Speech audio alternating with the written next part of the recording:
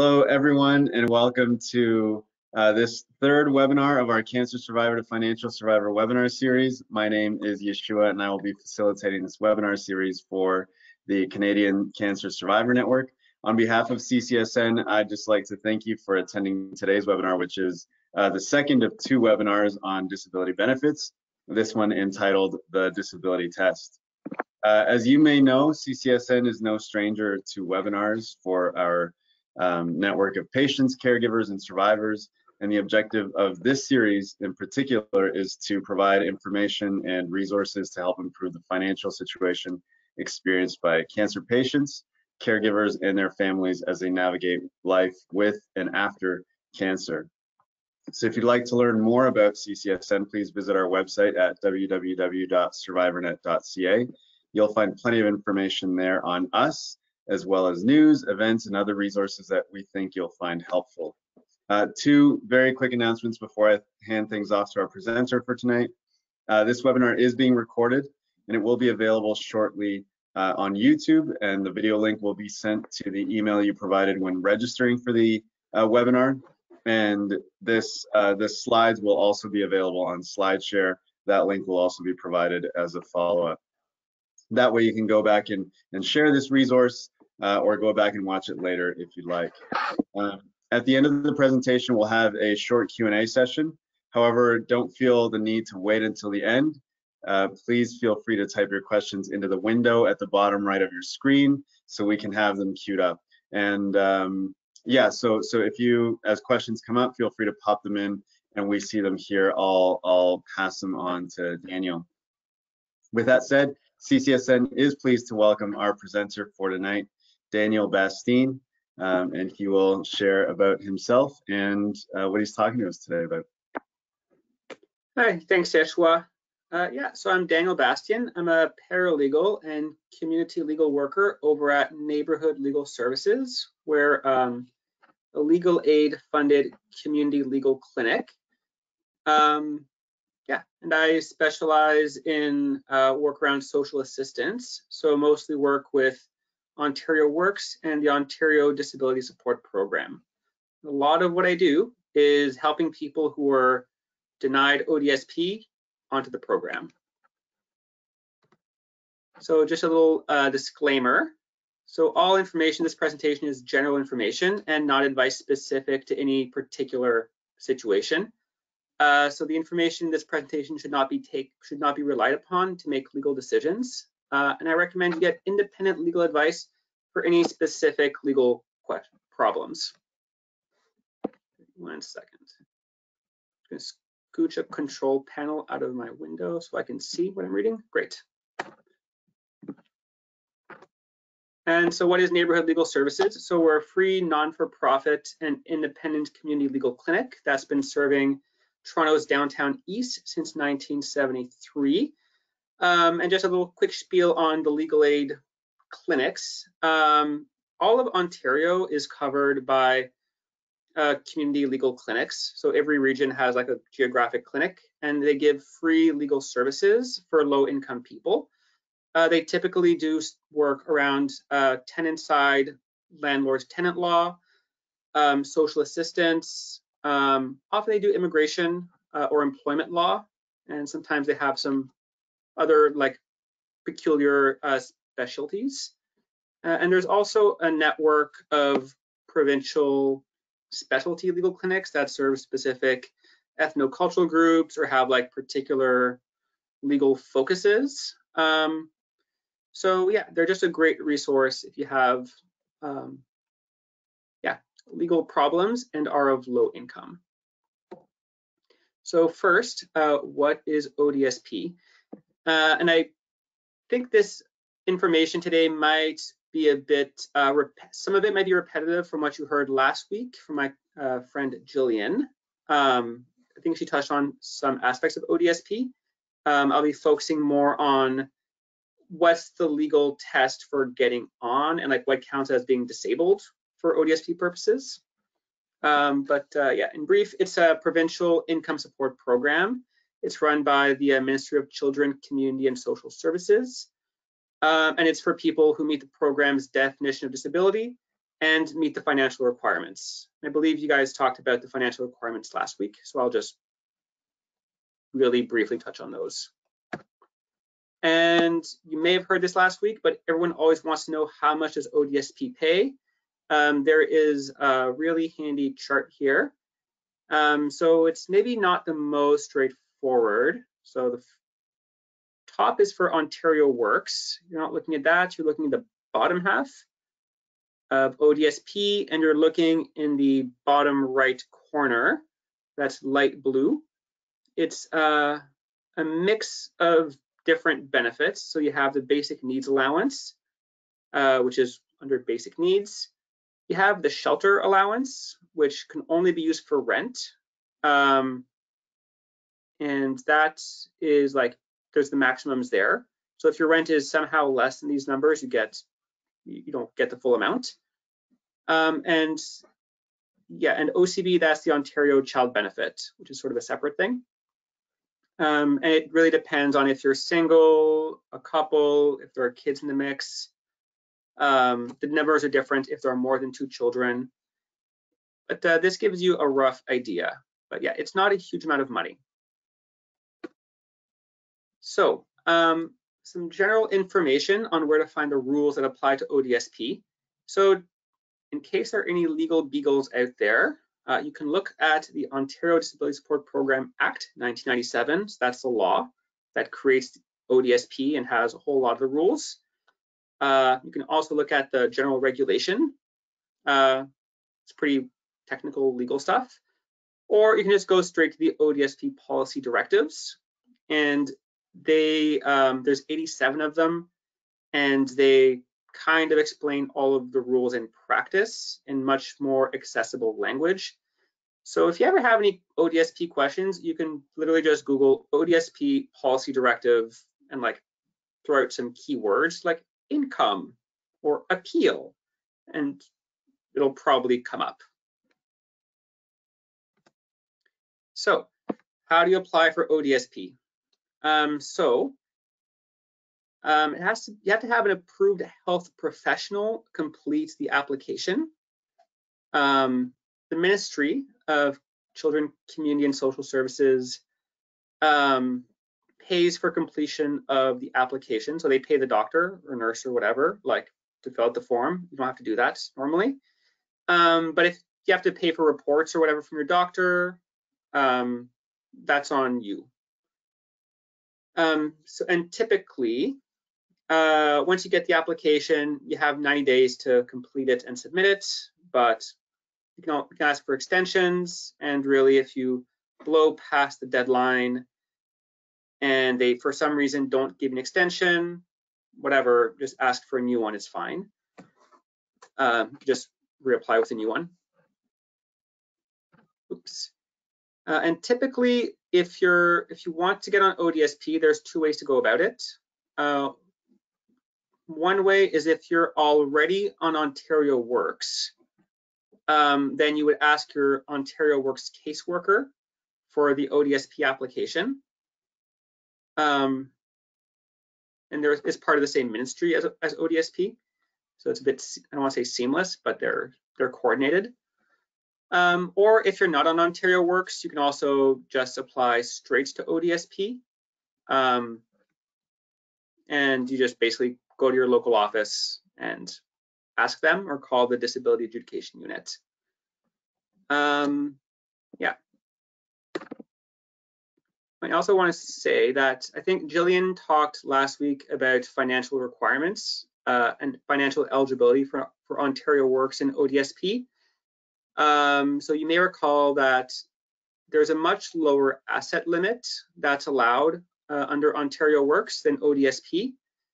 So you might think, I have $30,000 in assets. I'm too rich for Ontario Works, but not too rich for ODSP.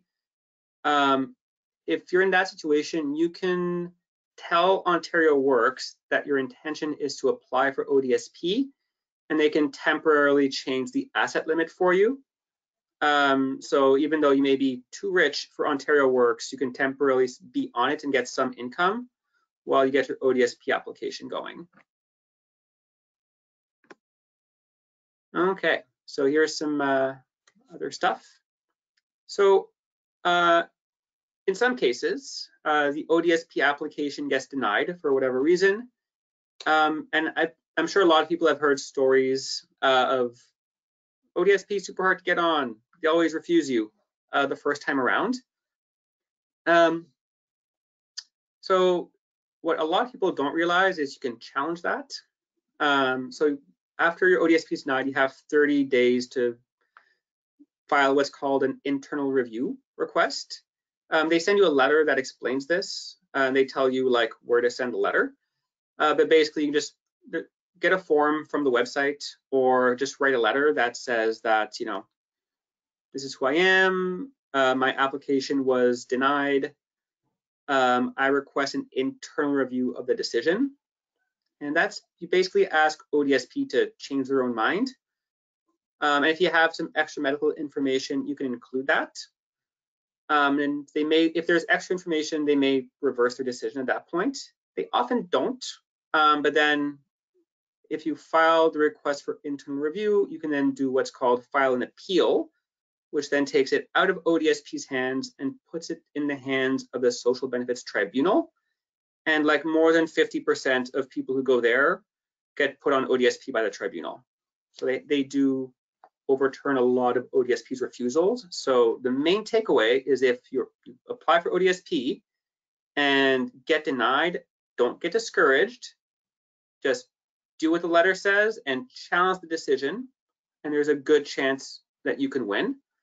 At this stage, I definitely recommend contacting a legal aid clinic for help. This is a lot of what we do. And if you're, basically in a position where you qualify for ODSP, you probably qualify for our services financially.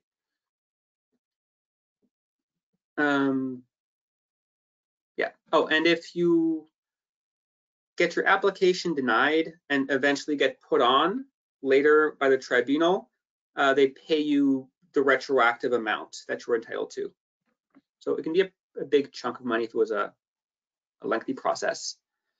Okay, so here are some hot tips for applying for ODSP.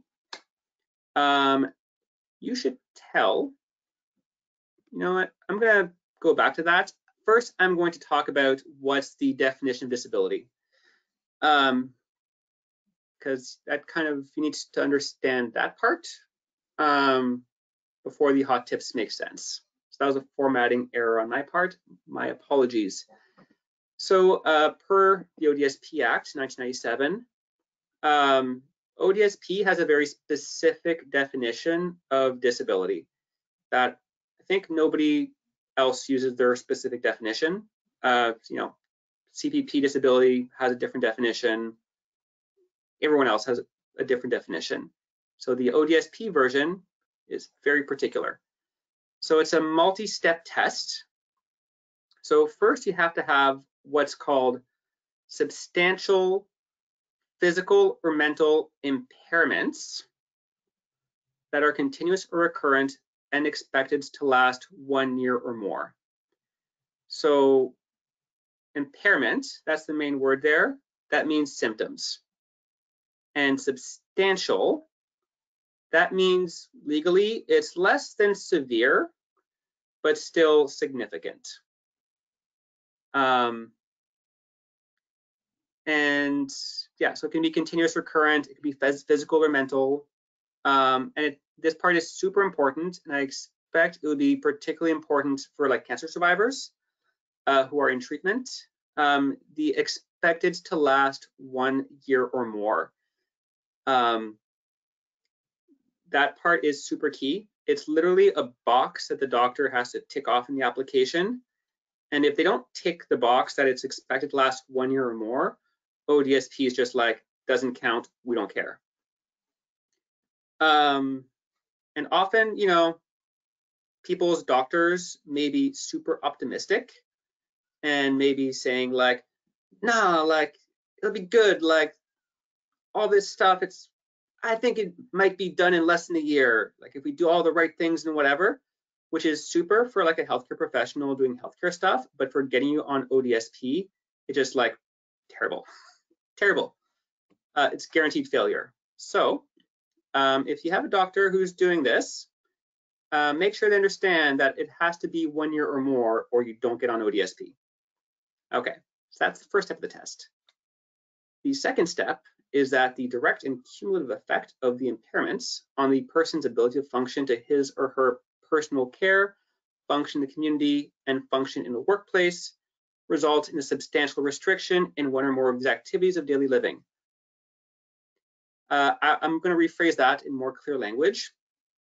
So once you have physical or mental impairments that are substantial and expected to last 1 year or more, they have to then lead to what's called substantial restrictions in your ability to take care of yourself, your ability to function in the community, or your ability to function in a workplace.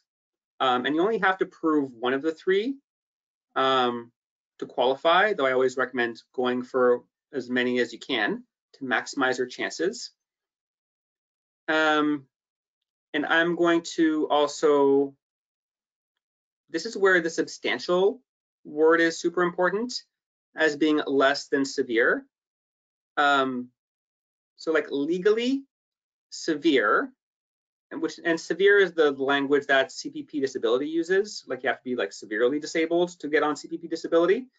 Severe, it basically means like it's like very, very serious. And like if you were, say, severely restricted from functioning in a workplace, that means you basically cannot work. Like that's what a severe restriction would look like. That is not the legal test for ODSP. It's substantial is less than that. So it's easier to get on ODSP than CPP disability for this reason. So you can be substantially restricted from your ability to function in a workplace, but still be able to work part-time. Like if you're, sick and have substantial impairments, and they stop you from being able to work full-time, but you can handle like a shift a week or 2 shifts a week or whatever, like that you can still get on ODSP. And I'm really harping on this point because a lot of people's understanding is that you have to be unable to work to qualify for ODSP. So I'm just really hammering on the point that that is not the legal test. You can be able to work and still be disabled enough to get on ODSP. Yes. Moving along. And then the third part of the test is that, and they should also be expected to last 1 year or more. The impairment and its likely duration and the restriction in the person's activities of daily living have to have been verified by a person with the prescribed qualifications. And that part's important when you fill out the form, because I think we'll get to that later, but there's a part that you can fill out if you want to, the self-report, and there's a part that the doctor or nurse or healthcare professional fills out. If you put down a bunch of symptoms and restrictions, you're probably not a person with the prescribed qualifications, so it doesn't meet the legal test. If your doctor puts the same things, it can meet the legal test of being verified by a person with the prescribed qualifications. So I just want people to understand that if you do apply for ODSP and you write some stuff down, but then the doctor doesn't write those things down also, the things that you write may not get considered. So here's some hot tips. So yes, patients should tell their healthcare providers about all of their impairments and restrictions. I definitely see issues where patients really briefly talk to their doctor and their doctor put like a couple of little things. They get denied, they come to me and then we talk. And then it turns out there's a whole whack of symptoms and restrictions and like ways that the disability affects their day-to-day living that their doctor was not aware of. then we have to go back and ask them to fix it. So you can save yourself the hassle and make sure that you tell them about all your symptoms and restrictions. Also, there are some charts in there where they tick, 1, 2, 3, or 4 for if different activities of daily living or like mental health symptoms are serious or not. It's called the ADLI and IEWS charts. We're getting a bit into the weeds here. But the doctor should consult with you when they do that. Because sometimes I just see doctors put a whole bunch of stuff that say, yeah, no problem, you can totally do this. But when you actually talk to the patient, no, they really can't do the thing. Like, for example, they may say like, yes, you can totally do groceries. And the patient might be like, absolutely not. Like, I can't walk to the store because like my knees are shot. I have like these crazy shoulder problems and I can't lift the bags. I need help. People have to come with me to get my groceries. Then we have to go back and try to get the doctor to fix it. So definitely recommend having the doctor talk to you and for you to participate in the application process.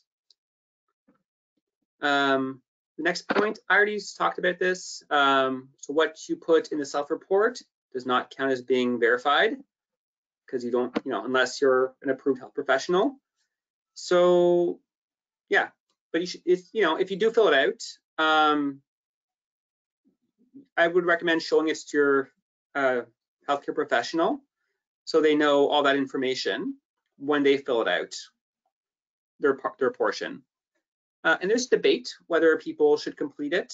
There's different schools of thought. Some people say you should fill out the self-report because it helps, the people deciding, gets them to understand a bit more what your life is like and get a bit of context. Others say it's a bad idea because if you contradict something the doctor says, it might become an issue. I don't have a strong feeling either way, but I do recommend not contradicting what the doctor says. So maybe give things a look over. Okay, so this is the bit about the healthcare professionals and the people with the prescribed qualifications. So in general, people who are doctors, and this includes like, psychiatrists and different kinds of doctors, and RNECs, so registered nurses extended class, which is like nurse practitioners, they can verify both impairments and restrictions. Social workers, like registered social workers with like the College of Social Workers, they cannot verify impairments, like they're not doctors, they can't talk about symptoms, but they can verify restrictions and they can fill out the activities of daily living index. So just something to keep in mind, if you are being helped by registered social workers, they can help complete the application.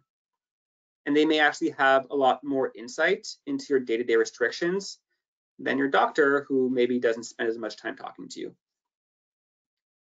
Oh yes, include useful evidence of treatment and testing. They definitely, ODSP doesn't trust doctors, basically, to tell them the truth. I don't know if I'm supposed to say that, but they don't. They really like to see like objective evidence and like specialist reports. So yeah, definitely is whatever specialist reports that you have or like test results or anything like objective and like reporty, generally include it, unless it's like hurtful to your case, like if it says that this person is completely fine and is faking all of the symptoms, then maybe don't include that. But if it's like supports the argument that you're disabled, I would recommend including it.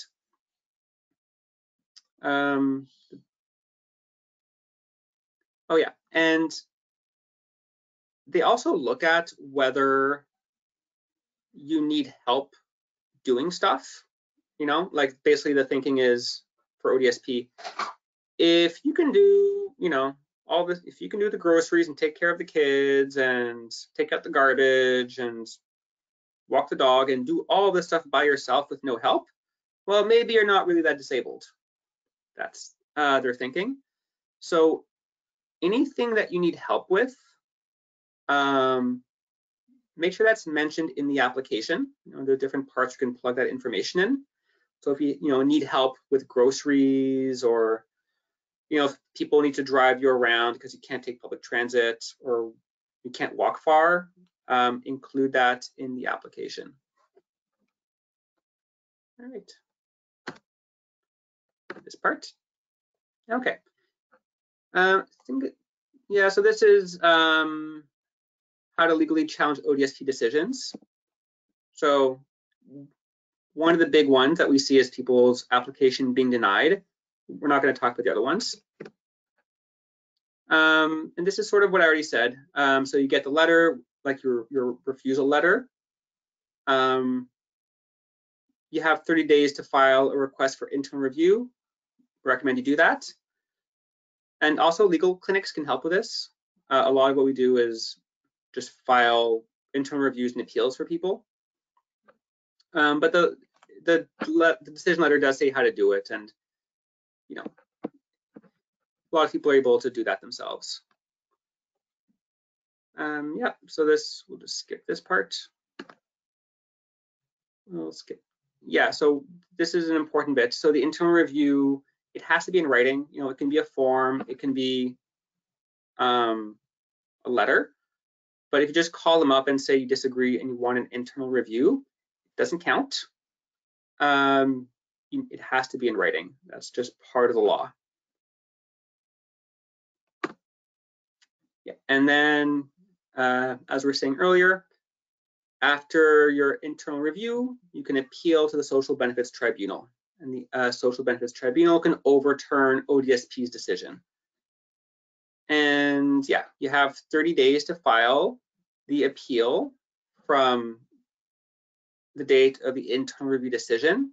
Or if you didn't get a decision back on the internal review, like sometimes it just gets lost in the shuffle, or gets lost in the mail or whatever. At that point, you have 60 days from when the internal review was submitted to file the appeal. So, maybe put that in your calendar if you are internally reviewing an ODSP refusal, so you don't miss the deadline. And if you're late, you can still file an appeal late, but you have to ask for an extension of time. Also, with the internal review, you can technically also file it late, but you have to ask for an extension of time in the form. But it's simpler if you're not late. And yeah, and the appeal forms, you can get them online.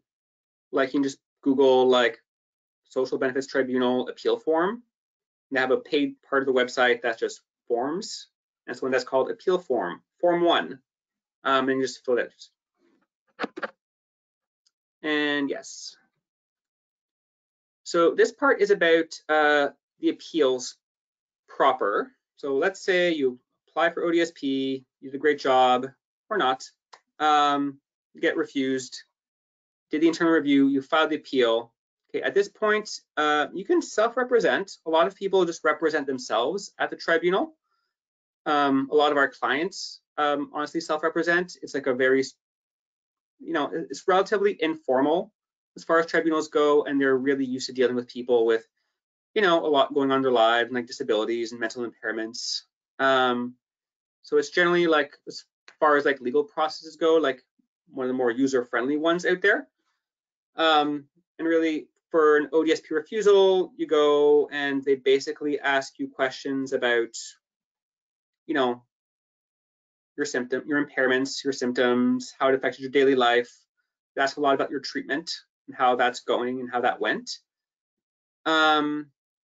And then they make the decision based on what you say under oath and the documents that they have, whether you meet the legal test for disability. And like I said, in over 50% of appeals, people win and get put on ODSP. Because I didn't mention this, but up until this point, it's like entirely a paper process. Nobody from ODSP or their disability adjudication unit ever really talks to you at all. It's really just, they just look at what's on paper. So what your doctor filled out, what you wrote down, what reports you gave. That's all. At the tribunal, you can talk and explain to an actual human being. And that's, so like they have, the benefit of the additional evidence of your live testimony in legal speak. And that's often what pushes it over the edge, is the client or the patient telling their story and explaining stuff. But in some cases, like legal clinics can just like represent at the hearing. You still want to be there because you're like the main witness. For legal clinics, it really depends on a matrix of factors. So it depends on like the merit of the case, like the stakes of the case, our own workload, the patient or the client's ability to self-represent, if there's like some vulnerability or equity factors at play. So it's like a complex assessment that each clinic does differently, to be honest.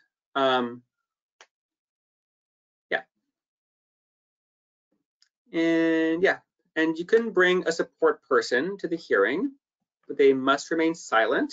Like, so if you like not a legal representative, but like somebody can just be there just for moral support, but they really got it, like they cannot talk. And if they do talk, they can get thrown out. And if they think, if the tribunal board member thinks that the person is whispering the answers to you, that is extremely bad for your case. I've heard of that happening, and like, you don't want that. But if your support person can be quiet, it can help still the nerves. And for medical appeals, basically all the evidence is due to be filed 30 days before the hearing to both ODSP's disability adjudication unit and the tribunal 30 days before the hearing. Do I talk about? Yeah, so I'm going to talk a bit more. I don't have a slide on it, but what the hearings actually look like in practice. It used to be like an in-person thing where, you'd go to the tribunal place, or they would come to you if you're in some remote location. That is pretty much done in the vast majority of cases since COVID. It's almost all either video conferences, so like on Zoom, or by telephone, and increasingly Zoom, by computer. In some rare cases, they might give an in-person hearing if you have like a good argument for why you should get one. I'm not aware of them giving it very often, but I have heard of some cases where it's successful. But my general advice is expect them not to give you an in-person hearing. And yeah, that's, yeah, oh yeah, and timelines. It can be a bit of a lengthy process, eh?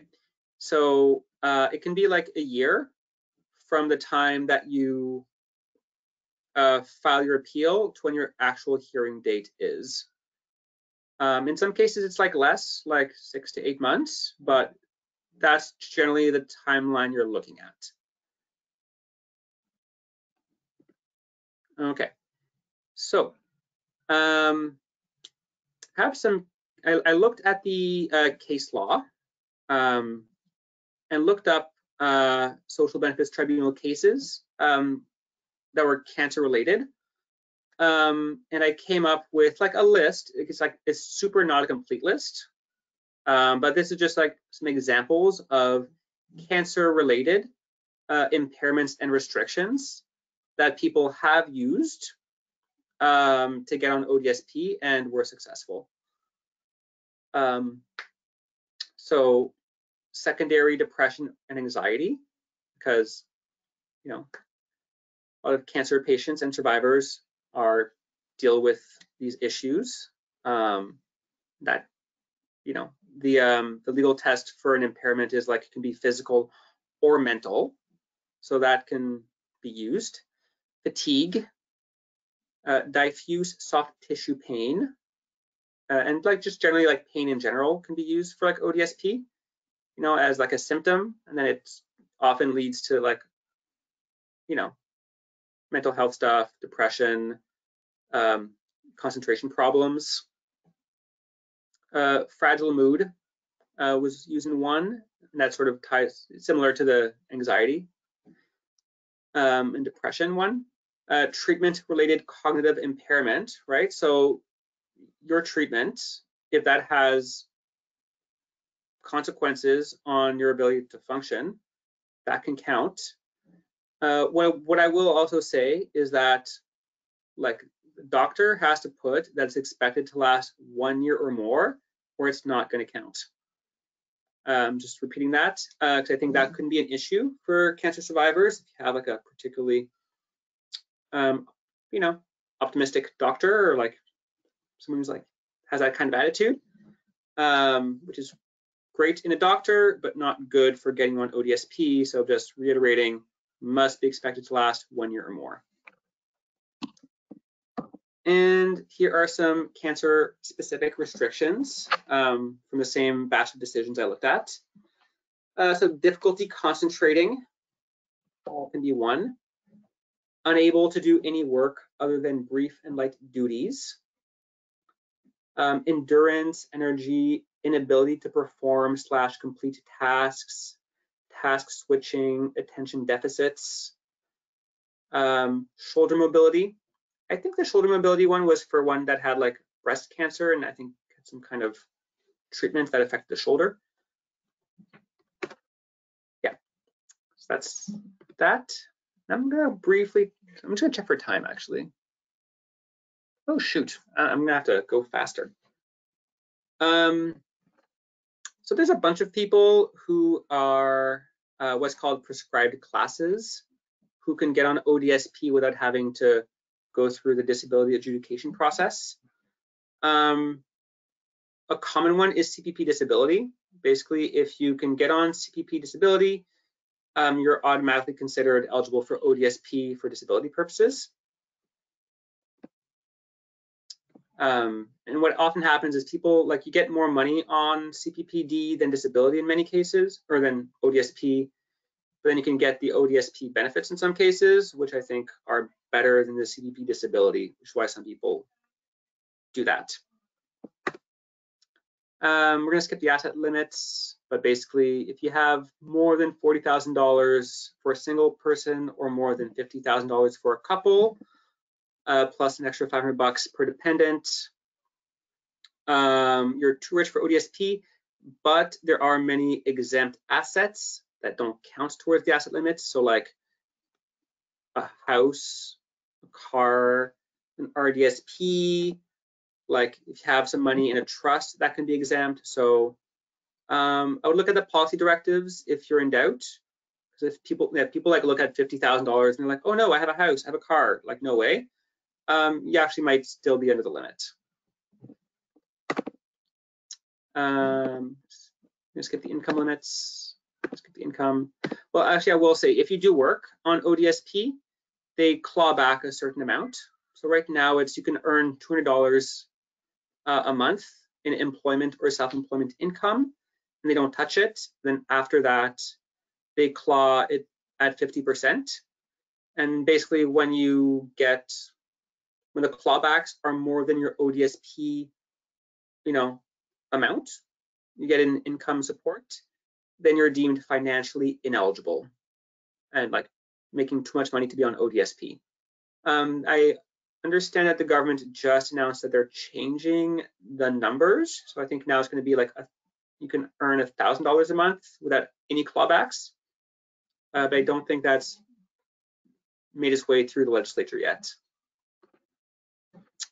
And rapid reinstatement. So if you were on ODSP and got kicked off because you got too rich, you can be rapidly reinstated if your income goes back down. So yeah, you don't necessarily need to prove you're disabled again. Yeah, unless in some case there was like a medical review date. We'll talk about that quickly later. That complicates things a bit. Okay, quickly some benefits that ODSP gives. So there's mandatory special necessities. So that covers a bunch of medical supplies and medical transportation. So if you have regular doctor's trips, they can cover, transit, or in some cases taxis if they, in some cases, like diabetic supplies, different medical supplies. You can get a top up to $250 a month if you have special dietary needs. The doctor needs to fill out a form, and they have like a list of conditions. Actually, I didn't check if there was any cancer-related special diet allowance ones, but I'm guessing there might be. If you have a guide dog, get an extra $84 a month, but they want specific, proof that it's a real guide dog. And they also help cover like some vision, some dental, some assistive devices, hearing aids, prescription drugs through the Ontario Drug Formulary, and there are like some other benefits. So yeah, and there's a couple of different ways if you are getting off ODSP because of either employment or other getting too much income, that you can keep the benefits. So like the drugs and the other stuff. So that's something to keep in mind. So there's transitional health benefits. If you basically are on ODSP and then you leave because you're working again and making more money, in some cases you can still keep the benefits. And there's extended health benefits in some cases.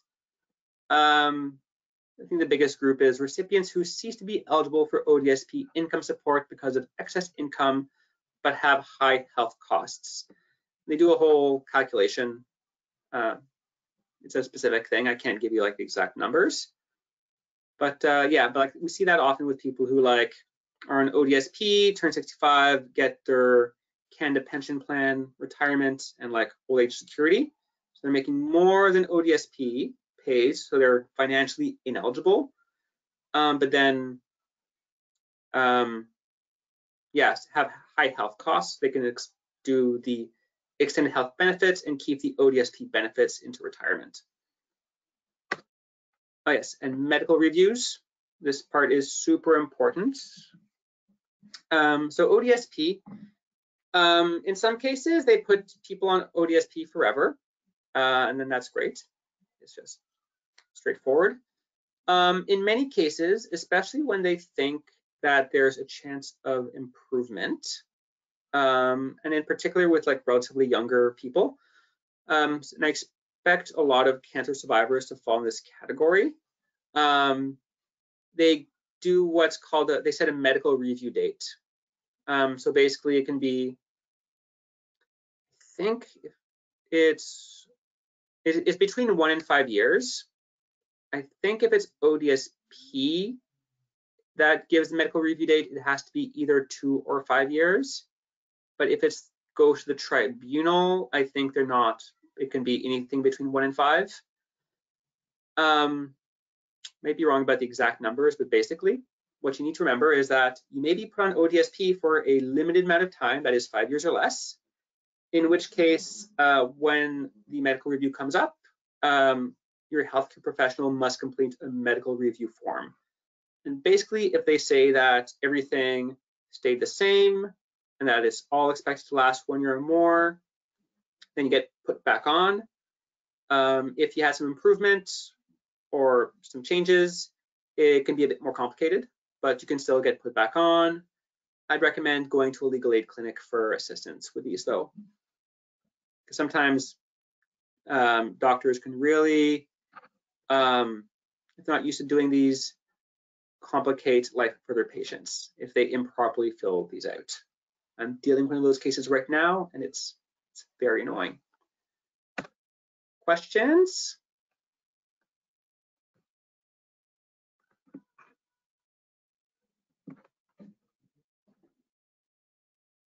Wow, what an incredible presentation. There's a lot of information in 45 minutes. In many ways, it seems like drinking out of a fire hose. I'm sure for a lot of our attendees and our clients. So yeah, like Daniel said, if you have any questions, please feel free to drop them into the comments or into the question section at the bottom right of your screen. We do have one here. They just ask, is this specific to Ontario? Is there a similar program in Alberta? Yes, so ODSP is the Ontario Disability Support Program. It is it's specific to Ontario. I have no idea what they have in Alberta. Like, it's weird. It used to be Ontario, I think, up until about 1997. This didn't exist, and there was just like welfare. But then the government slashed the welfare rates. But then people were saying like, well, you're really messing with like a lot of like people with disabilities. Like, this is not cool. So then the government was all like, okay, and they split Ontario Works from ODSP. So then people on Ontario Works got a lot less money, and people on ODSP got relatively more money, though still poverty income, and like better benefits. So it's like a weird thing of history that we even have ODSP, I think. Okay. So I don't know what it's like in Alberta. Okay. Answer.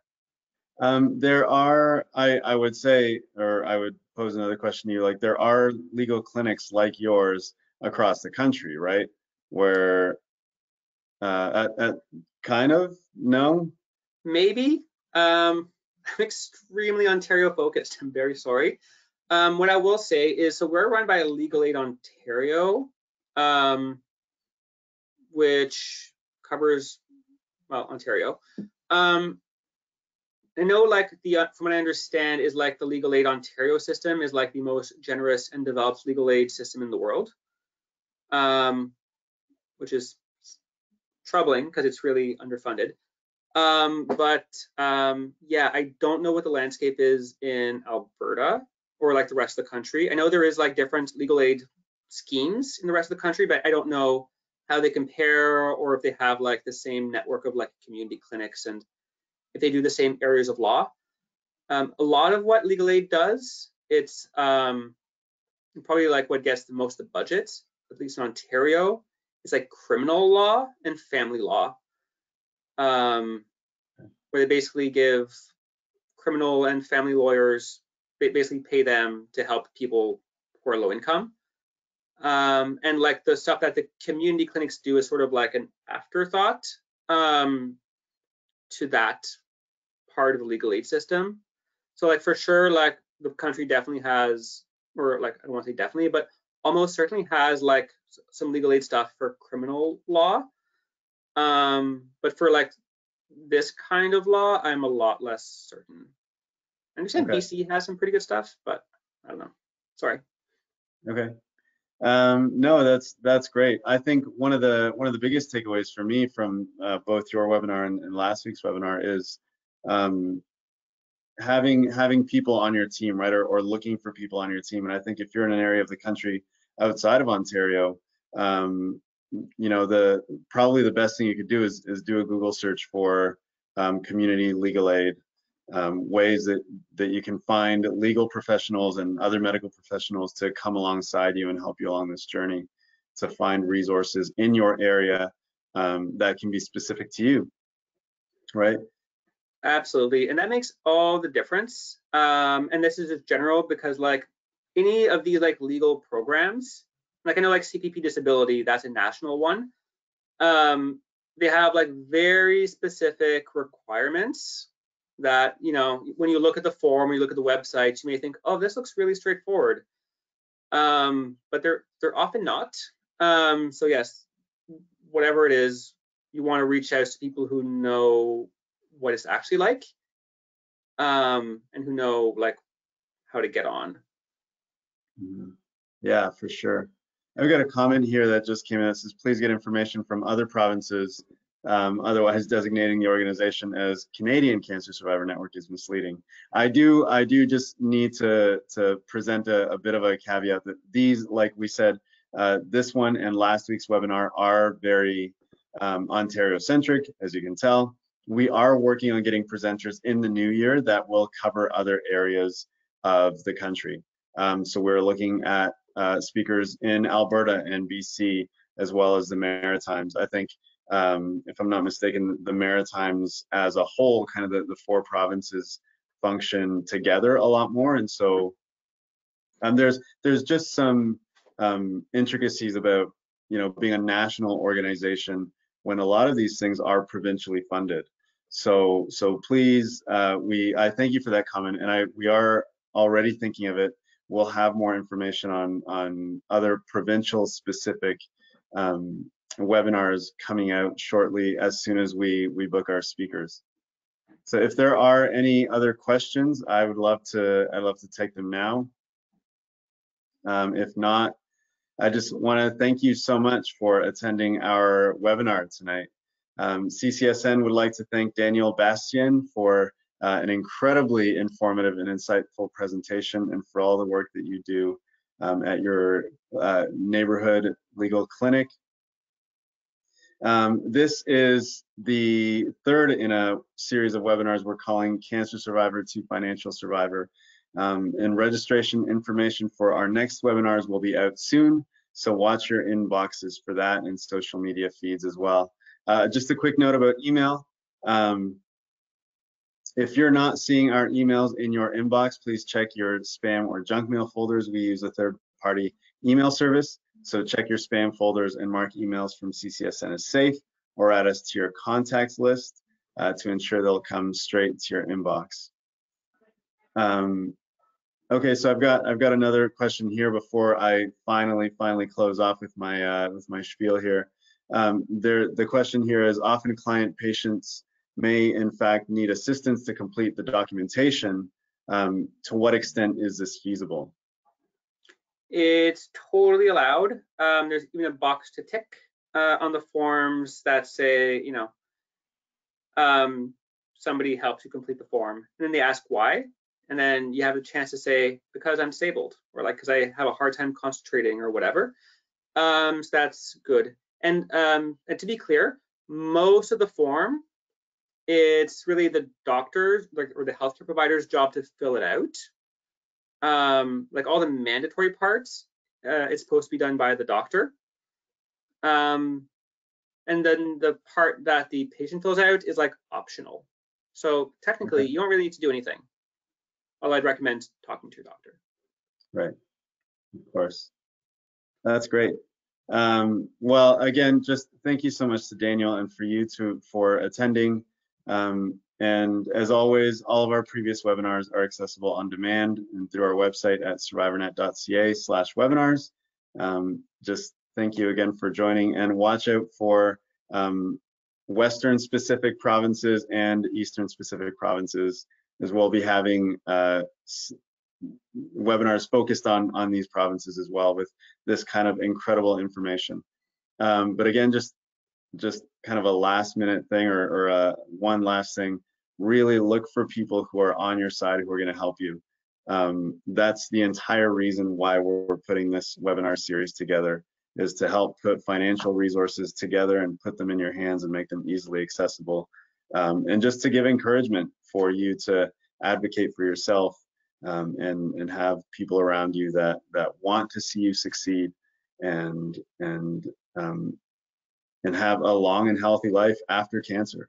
And so, yeah, thank you so much again to everyone for attending, and we'll see you next week. And thank you all for having me with you.